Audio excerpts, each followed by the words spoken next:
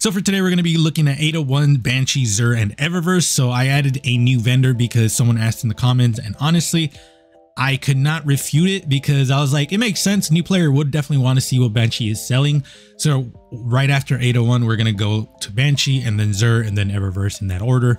So yeah, that's pretty much it. Also, I should probably mention that Xur I will also be showing you Xur's armor, all of it. I'm not going to go through each of the classes, but I will show you a spreadsheet of all of it. Thank you, Light GG.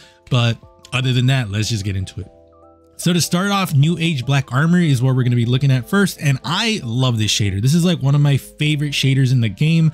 Also, spoiler alert, because this is actually an armor set that I made for the Halloween set, specifically the mecha stuff. So you guys are looking at it early. It's fine because I don't use this helmet or the shader, so it's fine. But yeah, I love New Age Black Armor. It's such a good shader. I definitely would recommend it.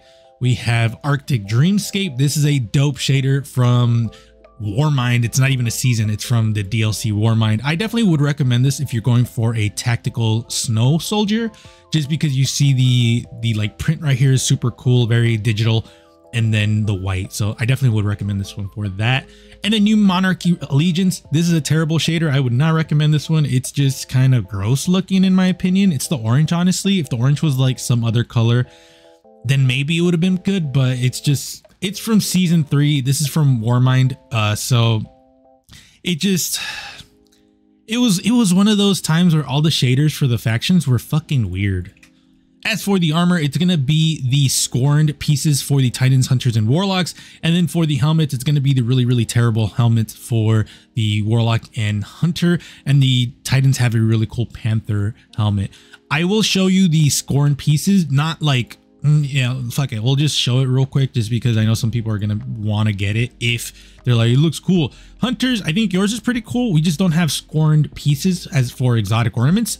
So that's like the, I don't think we do, at least. If we do, let me know in the comments below, but I don't think we have any. Oh, you can definitely combine it with Shards of Galanor because that one will look good with it, but the other pieces will be hard to put together. Titans, on the other hand, you guys have really good pieces for Scorn sets. So you guys get another chest piece. Everyone got chest pieces for the Scorn set, but Titans, you guys have 2 exotics that have scorned ornaments, which is really, really cool. And yeah, you guys have like just really good pieces for that. So if you want to do a scorned look, your Titan's gonna be the best thing. And then Warlocks. Oh wait, hold on. I should probably show you the helmet. Here's the helmet, Tor Bottle Celebration Mask. Warlocks, you guys have the best chest piece in my opinion. This is amazing. Scorned Baron Robes is easily one of my favorite chest pieces for the Warlocks. This is such an amazing chest piece. This is one of my favorite chest pieces that the Warlocks got just because it goes so hard with so many pieces. I've made multiple sets with this and I've made some dope looking sets with this. So definitely pick this up. This is like the one I would recommend you guys to pick up, but I would actually just recommend you guys just to pick up all of it. Yeah, I definitely would recommend just these 2 pieces. The class items or whatever's, to be quite honest. The Memory of Cayde, if you miss Cayde and like these, I definitely would recommend the Titan one though. As for Banshee, he is selling Whispering Slab with Hipfire Grip and Unrelenting, Shattered Cipher with Auto-Loading Holster and Unrelenting, Contingency Plan with Outlaw and Elemental Capacitor, Death Adder with Hipfire Grip and Disruption Break, Galu RR3 with Ensemble and Snapshot Sights, and Ragnhild D with Perpetual Motion and Elemental Capacitor. This one might actually be pretty decent. Just because it has Assault Mag. Just because Perpetual Motion is going to make you a lot faster when you're holding the weapon. If I remember correctly, this weapon gains bonus stability, handling, and reload speed while the wielder is in motion. I thought it made you faster. It don't matter. It's still good. Either way, Elemental Capacitor will be really good. You can increase your handling, which is really good considering this is an aggressive frame. And that's pretty... Increased airborne effectiveness would be nice as well. I just think the handling would be way better. So I definitely would recommend that one. It's also a red border weapon, so if you are interested, you can definitely pick that up. Lodbrok C demo and Adrenaline Junkie. I would recommend this one for sure, just because demo and Adrenaline Junkie is going to be really nice because you're going to be using your grenade a lot because of demo. Not only that, because you're throwing your grenade, you're going to be reloading less because it automatically reloads your weapon. And because you're getting kills with grenades and this weapon, you're going to like almost perpetually have Adrenaline Junkie on all the time. So It's definitely cool. It's gonna be an ad control monster, but it's one of those like, do you want to have a slow impact frame as your weapon of choice for ad control? It's up to you, really. Also, hold on, let me see. Yeah, this doesn't matter. We have contingency plan, tunnel vision, and frenzy. I'm not the biggest fan of frenzy personally, and with a scout rifle, you're gonna proc frenzy like so rarely, unless it's just whenever you're shooting and in combat. But for me, frenzy just never procs when I want it to proc. Combine action with Zen moment and time payload. Man, unfortunately, if it wasn't Zen moment and anything else, I would recommend this just because time payload is really nasty. I really like combined action. Just because I had a really nasty game with it, and for me, if I have a nasty game with a weapon, I just immediately already have it like in my mind where it's like I have it in my back pocket now. So mine's really nasty. Mine has kill clip, but I definitely would try the time payload one. Memory interdict, clown cartridge and wellspring, and then polymera B, ensemble and explosive light. So that's pretty much it for Banshee. This is the first time I've ever reviewed him, but I definitely would recommend the ones that I recommended. Like these two right here are really good. Combined action is really good as well. If you see a weapon that you were like interested in, definitely pick it up. It's just, if I didn't go through it, that means I wasn't really interested in it. So that's why, like for these two, that I really did go into, and then this one as well. So that should explain what my thought process is, because with Banshee, I will never like go in depth with all of them because I'm honestly really picky with the perks that I choose.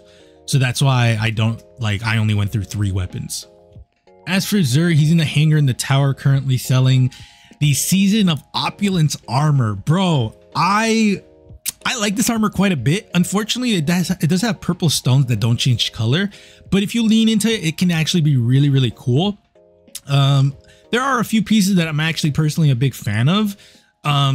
While you guys are looking at the armor, let me actually go look at the armor myself because I don't have it in front of me. It should be in season. So for the hunters, I think the helmet is pretty dope. I think the arms are pretty boring. Chest piece is interesting, but we have a better chest piece that looks exactly the same, almost exactly the same, I should say. Boots are kind of weird. Boots are pretty dope. And then the cloak, unfortunately, we do have another cloak that looks like this, but I still prefer this one over the other one, even though there is a gem that doesn't change color for that one. Titans, I definitely think the helmet is okay. Arms are okay. Chest piece is okay. Boots are probably the best piece from it. And then the mark is definitely the best piece from it because it's definitely that old school vibe of like D1 marks. So I would actually recommend the mark. Warlocks, the helmet I think is really cool. Arms are kind of boring. Chest piece is, funnily enough, that's an Iron Banner chest piece because you guys can see the trees on the front of it. So if you want another Iron Banner chest piece, definitely pick that up. Technically it's opulence armor, but for me, I can't unsee the tree. So for me, that's Iron Banner armor. Even though technically it wouldn't count towards Iron Banner, like during Iron Banner, but it's Iron Banner armor. I don't know what to tell you. Boots are kind of boring, and then the bunt's kind of boring. So I definitely would recommend some of the pieces here, the ones that I did recommend. But here is the armor sets if you guys are wondering what is really good.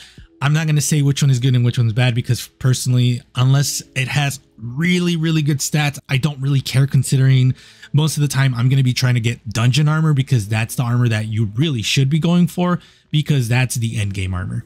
But for the weapons, we're going to be looking at Fire Fright, Fragile Focus, and Focused Fury. That's not a bad combo actually. Because Fragile Focus, this weapon gains bonus range until your shield is destroyed, though bonus returns once your shield has regenerated to full strength.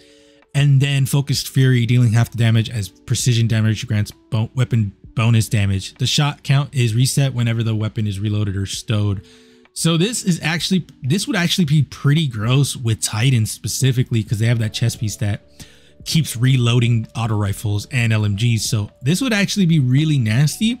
My only thing is like, you could probably use this against champions and like orange bars. That's the best it'll do because like boss damage, it's not going to be good. Like you're going to want to use something else. But if you had just had this, I think it would be fine.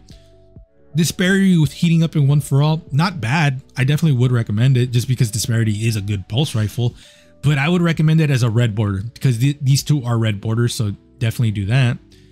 Seventh Seraph SI2. I love this weapon. Unfortunately, Field Prep and Dragonfly is not what I love on it. Sojourner's Tail, Threat Detector, and Killing Wind. That's not bad. Killing Wind's going to increase your range. Yeah, Final Blows grant increased mobility, weapon range, and handling for a short duration. That's pretty nice. And then Threat Detector increases reload, stability, and handling when enemies are in close proximity. Man, if it had the rapid fire one, it would have been nasty. I still think this is a good one. I definitely think you should get it. If it had a range masterwork, it would have been even more nasty. We have Outlast with Outlaw and Snapshot Sights. I don't know if I'd recommend this one. I do like snapshot sights, but I mean, you can get this weapon now. So if you're interested to get a better roll, you can definitely go to the helm and try to farm for one. Seventh Seraph Saw, Field Prep. I'm gonna ignore that. I already hate that.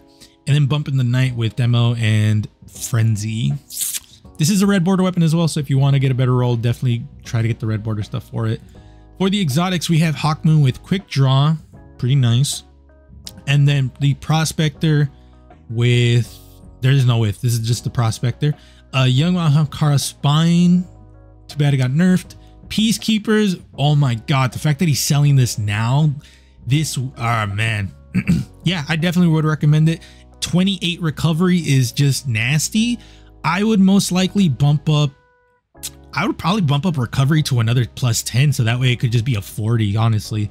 And then Winter's Guile with Jesus. Oh wow. I would probably do the same with this one. Just bump up the resilience, so that way it's a 40 once masterworked. Yeah, dude. Oh my god. So I definitely would recommend the Peacekeepers and the Winter's Guile. Ahamkara Spine, probably, just because the recovery is really nice. The strength is really nice, and discipline once you bump it up to a +10. Yeah, it's nice, especially once you master Ruka, you'll have a 20, what is it? 20, yeah, 20, 24, 20. So that's pretty nice. I didn't want to do that. But yeah, let me know what you guys are going to be picking up. I definitely think there's some pieces that you definitely should pick up. As for Eververse, I actually don't remember what Eververse is selling this week. So we have Reanimated Verve. This is basically a zombie one. I will always tell you to pick up shaders just because you might never know when they're really, really good. Angel's Gleam, which, what even is this? I still picked it up just because you might never know, but it looks terrible. We have Reanimated Entrance. Yep. The Mystery Van from Scooby-Doo. At least that's what it reminds me of. We have Lunar Roar, which is, yep. I don't like this effect. That effect kind of sucks, but yeah. And then we have Promethean Prelude, which is the new ornament for this season, or I should say this event, which I'm not the biggest fan of. We have Stygian Steed. I know people are definitely going to be picking up this just because it does look cool, but I don't really care for it. Extraterrestrial Vehicle. I know one of my clanmates was wanting to pick this up. Don't really care for it. Spinneret Shell, which is a spider one, which looks funny. We have No Escape. We have Gourd Summoner, which is just pumpkins. And then for the other transmit effect, it's going to be Batwing Entrance. We already looked at Reanimated Entrance and Arachnophile, which is just a bag of spiders. For the shaders, Nougat Delight, I definitely recommend Nougat Delight. This is one of my favorite shaders currently just because the green is really cool, but also that like off-white, like cream almost color is so dope. And it's like very shiny, so that's why I really like it as well. Chrome Stock, which looks okay. Actually looks pretty cool, like actually decent. If you combine it with armor pieces, I definitely think it looks way better than it should. This fucking purple shader that I'm not the biggest fan of. Honestly, it's the purple. And when I know it's like, what purple you're talking about? It's this right here. It's this like really nasty brown magenta color. Like this, it's so gross. I hate that color. But I also think the light purple just doesn't fit with the darkness of everything else. So If it was a little darker, I think this shader would be really cool. And then Basalt Toxic, which I'm just not the biggest fan of this. Honestly, if this like green color was different, I think this shader would have been such a banger. I think, yeah, it's just that it's the green that just I don't really like. So let me know what you guys are going to be picking up. Like I said, we are going to be doing Banshee. Probably, I want to say starting the week, we'll probably look at Banshee as well, maybe. Or we'll just leave them for the last one, for this one, the last call video. Because I should start doing more vendors, but at the same time, this really just started off as like fashion oriented. Like, oh, I'm just doing it because a lot of the vendors that I was going through was fashion related. Xur has armor that usually comes back that most people don't have. And Ada just has armor and shaders.